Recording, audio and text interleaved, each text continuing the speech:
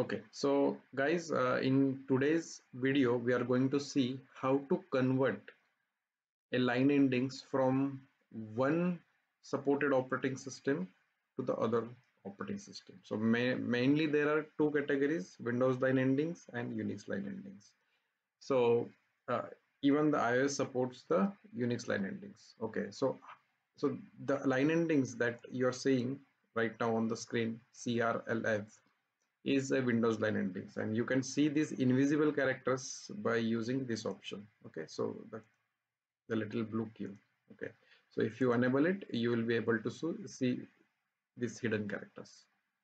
Okay, so moving on, how you can convert this Windows line endings to the Unix under Notepad++ is just go to edit menu, and there is a option end of line conversion. So right now Windows is disabled because this file is created on Windows, and now I wanted to have a Unix line endings. So once I click it, the line endings CRLF is going to convert to just LF. Okay, and again guys, these are not the printable characters, these are hidden invisible characters which you can hide it using this option. Okay, as you have seen that the file is modified even though these characters are not disabled, not visible, and you are not able to select it. Okay, so this file is modified, and if you save it, now this file is very compatible for the Unix operating system.